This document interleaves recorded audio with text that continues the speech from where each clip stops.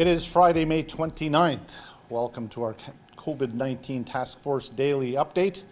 I'm Joe Delarone. On the program today, Lisa Westaway will be here along with Lloyd Phillips. And from the Peacekeepers, the Chief, Dwayne Zachary, will be here. We're just a few days away from the opening of business here in Kahnawake. So I know lots of people are busy. Lloyd will give a little update on that. In the meantime, though, Lisa Westaway has a few things to tidy up, some loose ends, and we bring her on right now. Lisa?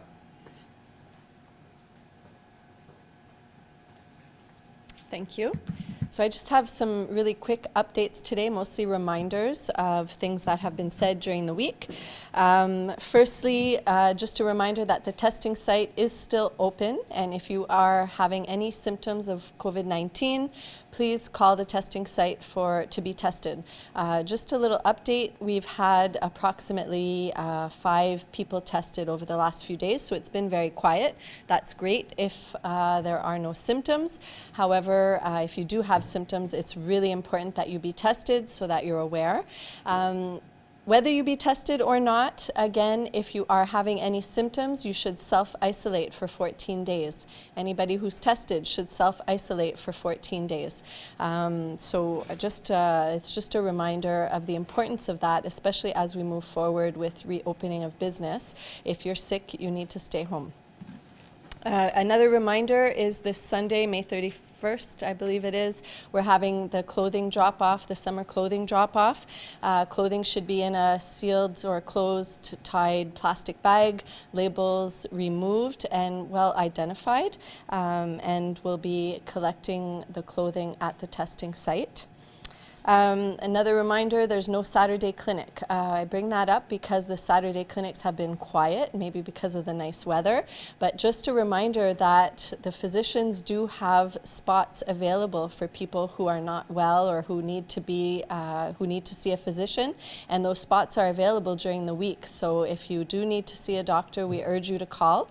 There'll be an evaluation done by phone to see whether you could come in or whether you could be evaluated by phone, but those spots are available, so it's really important to call in. Don't think that we're not open for business. Your physicians are there and they're waiting to see you or speak with you, so please call if you're not well.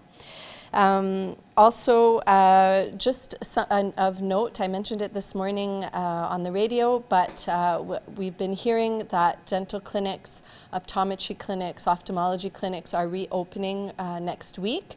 So we wanted just to advise you that at KMHC we will not be opening those clinics. The main reason for that is the extensive adaptations that are required in order to open safely. We're not able to, and many locations will not be opening either next week, even though the ministry has advised that it's possible, because the directives are much too large to be able to implement and such so quickly. So it's really important that when we are ready to open, that we do so safely, and we'll advise you when we're ready to do so. Another comment that I wanted to make, and it's based on a lot of questions that I've been receiving with respect to the reopening of business and the meetings or the gatherings that are allowed up to 8 people while maintaining physical distancing. The question that I get is, well, you know, can we come visit at inpatient? So I just wanted to let everyone know that those directives of no visits at inpatient are still in place. The hospital is still closed to visitors, and that will be for quite some time. So opening up inpatient will not be part of the first phases, it'll be part of the last phases, particularly because we have to monitor as we move forward the impact on our community as we reopen.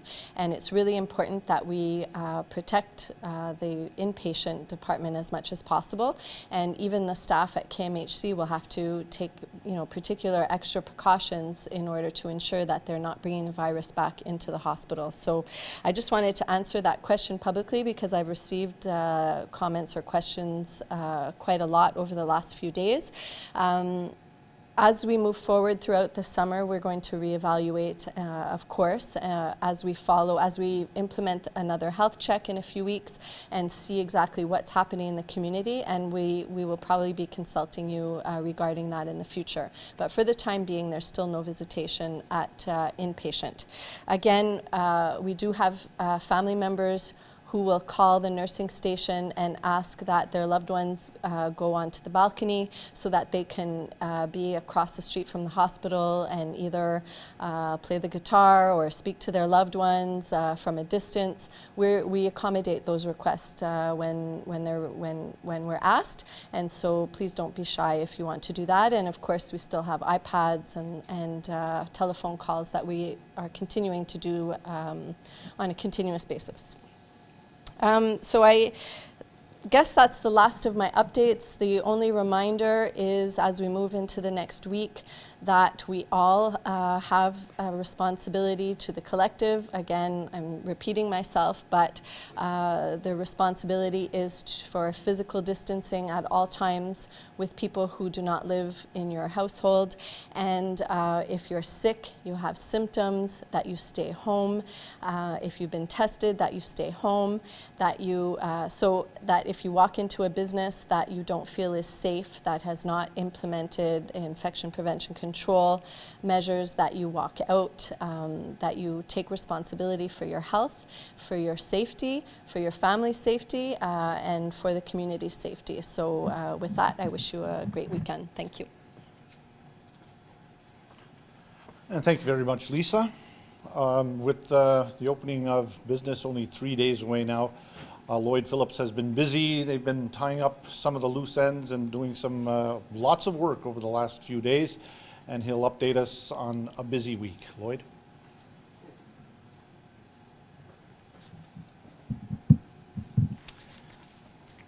Thank you very much, Joe, Lisa.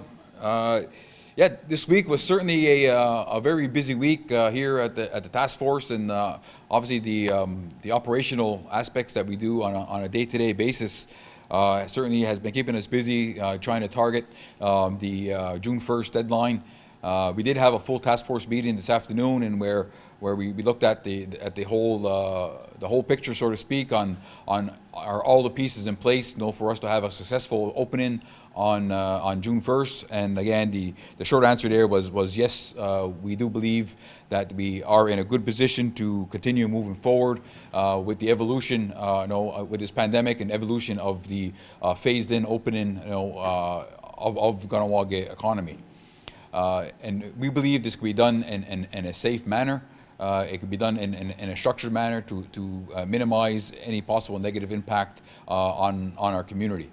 Again, we're asking every business is required to have a health inspection to be done prior to opening. I know the inspectors have been out there very busy in the past few days, and they will remain available throughout the weekend. If you're in the process now of getting your establishment ready, you will have inspectors available for the weekend to inspect your business, issue a health certificate, or also to answer any of your questions that you may have. So please feel free to reach out to them.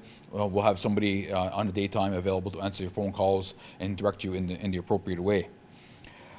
Just again, as a reminder, even though phase one of business reopening is a fairly substantial segment of the economics of our community, there are still significant portions of the community, both on the economic side and organizational side, who are not opening. So of the we all know the gaming establishments in the community bring in a substantial amount of people. Though they are not part of phase one, as well as the bars and social clubs in the community are not part of phase one. And we know these establishments bring in a lot of people. It's mainly due to the inability to social distance, and as well as the high contact that is in these areas, that it makes it concerning, and we have to wait to see some of the impacts of phase one, have some clear guidelines on how these establishments can open safely. As mentioned yesterday as well, that also includes areas such as hair salons, beauty parlors, things of that nature, where again, obviously if you're getting a haircut then and such, that you're very close to the individual. So it's not to say that they're going to have to wait for forever, but we want to make sure that we do that, again, in a safe and proper manner. As well, in terms of community organizations, just to be clear, June 1st, the measures in place or the work that's in place for, say, MCK and KSCS and other organizations in the community remains as is. Just because the segment of the population of the business activity that's going to resume, the organizations are going to remain operating under emergency measures, operating on essential services only until such time, again, as it deems to be safe to start reintegrating more people into the workforce. So that's another measure that we're going to have assessed as we move forward, and it will be part of phase 2 somewhere down the line at a date yet to be determined. So just to be clear, so any community organizations you may be wondering about are still going to operate as they have been operating for the past couple of months for the next few weeks anyways. A few points that I guess are worth repeating for this week, because we had several inquiries even this morning regarding businesses in general, about concerns raised about businesses within the community proper or in residential areas, concerns about how business operate, concerns about ownerships of businesses and things of that nature have been coming to the task force. I mean, some of these are very valid concerns, but again, from a task force perspective, that's not what we're here for. If you have those concerns, I suggest you send them off to council, and then that could have a discussion, in a different forum. The task force, we're here strictly to look at the issues regarding the health and safety and to mitigate the impacts of the COVID-19 virus within our community. And that's our mandate, and that's what we want to make sure we keep focused on. As Lisa mentioned, we also looked this week. We talked about modifying a directive, so to allow for gatherings up to 8 people outside in a safe manner, obviously respecting social distancing. That's something that we felt was timely, because as things evolve, people's mental well-being and social well-being is equally as important as the risk of contracting the COVID virus. And as long as it's done safely and done in a controlled manner, we believe that it was time for us to take that next step, and that has been well received within the community, and I know people are glad to hear that. So again, you're welcome to gather up to 8 people in your yard, on your back deck, if you're lucky enough to have a deck that can accommodate those people. But please, do it in a very safe manner. I know this also, with the business opening, with some of the new measures in terms of allowing gatherings of people, also have raised some fears and some anxieties in certain individuals in the community, and I respect that and I understand that, and obviously, as a public safety commissioner, I also share some of those anxieties and some of those fears, but I also understand the need for us to keep moving forward in a measured way.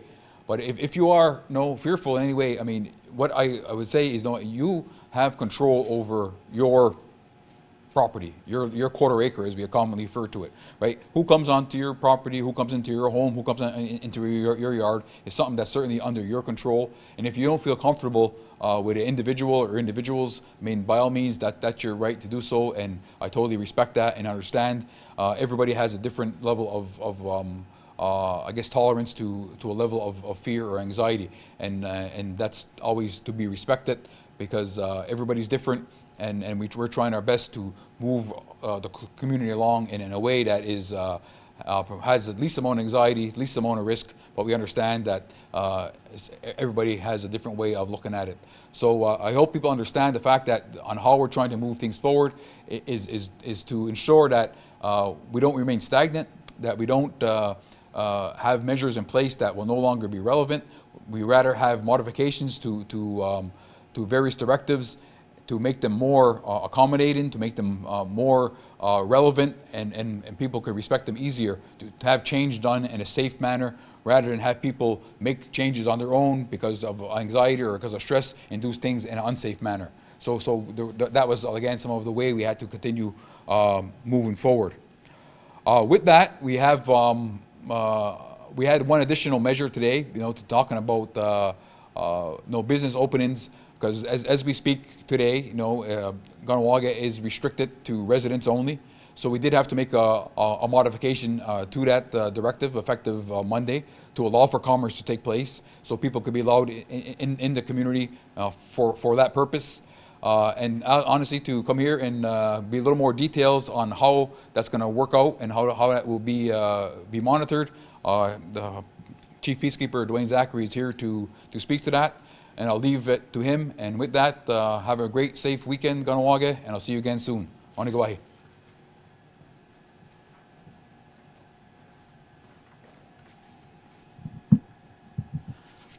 Good afternoon, Kahnawake. I think it's important to go back a little bit and talk about some of the things that Lisa and Lloyd touched on prior to me coming up here. It takes the whole community to be a part of this, right? We're really looking forward to your continued cooperation. It's always been vital to our success. I think if you look at some of the statistics that are going on around us, Kahnawake has done really well, and that's mostly because Kahnawake has participated and cooperated so much. So having said that, thank you very much, and I'll go a little bit into the new measures that are going to be in place beginning Monday for business to begin. So non-residents are only allowed on the territory for the purposes of trade and commerce. Okay, so that means they can come to businesses, they can make their purchases, and we're asking that as soon as their transactions are completed, that they leave the community, so that way we don't have huge numbers of people, non-residents in the territory, right? We're looking forward to the cooperation of the businesses as well as the employees in there. We're hoping that the employees and business owners, managers, what have you, that they cooperate and that they're being extra vigilant with their employees and their clients to ensure that everybody gets through this safely. As many people have said before, this is really new. There's no playbook for this, so we're hoping that as we open up, right, we don't start to get many more positive cases, right? We don't want people coming here who have the virus, so we're hoping that people are doing all of the screening and taking all of the precautions seriously. It's vital for all of us to do our part. Non-residents are going to be asked to leave the territory between the hours of, prior to the hours of 6 a.m. and 10 p.m., right? So 6 a.m. to 6 p.m., excuse me, 6 a.m. to 10 p.m., people are permitted in the territory, right? But afterwards, people are no longer permitted in the territory, and your Kahnawake peacekeepers will be out there on the road. They'll be checking for this. They'll be stopping vehicles. They'll be checking who's in these cars to make sure that people are adhering to these directives. The safety and security of our community is paramount, and we want to make sure that the community feels safe. As Lloyd said prior to me coming up here, you know, like we know that people are worried and concerned about what's going to happen going forward, right? So Monday, June 1st, businesses are going to be opening. There will be non-residents in and around the community, right? But your Kahnawake peacekeepers are going to be out there ensuring that people adhere to these directives. If you feel like people aren't doing what they need to do, please call us. We'll go and we'll check to make sure that things are going right. We want to make sure that things go as smoothly as possible and as safely as possible, but we need your cooperation. We're looking forward to your cooperation, and you know, it's vital, you know, and I know I said it a lot. I've said it in past visits to this to the Facebook updates. Please, we need your cooperation. Community members, business owners, managers, the employees themselves, if you don't feel safe, if you feel like there's an issue, then do something about it. And if you feel, you know, like there is a really big issue, contact the Kahnawake peacekeepers. We'll go there, we'll intervene, we'll help you if we can. All of the officers are working really hard to ensure the safety and security of our community, and we're relying on your usual cooperation. Kahnawà. All right, thank you very much, Dwayne. And just a reminder that we talk about being open for commerce, and just to reiterate that if you're listening right now and you're from somewhere else, if you're watching from anywhere other than Kahnawake, you're certainly welcome to be here for commerce starting on Monday. But once you're done, there's no hanging around, and that's only for safety purposes. That's all that's about. Before we leave, just a couple of notes here, some housekeeping. Lisa mentioned this the other day, the pamphlet here on COVID-19. How can I protect myself, my family, and my community? These will be in the post office boxes, if not tomorrow, certainly by Monday, so we welcome you to take a look. It's a nice little presentation here, has a lot of great information. As Lloyd said earlier, the inspectors are available probably as we speak, as well as Saturday and Sunday to prep for the opening. So if you'd like to get an inspection done, you can call 450-632-0635 or by email covid19inspections@mck.ca. With that, we'd like to thank you for taking the time to join us this afternoon. We wish you a great weekend, a safe weekend. Remember, stay clean, stay apart, and if you're not feeling well, stay home and get tested as well. So take care of yourselves, have a good weekend, and we'll see you next time. Yao ko dano onigiwahi.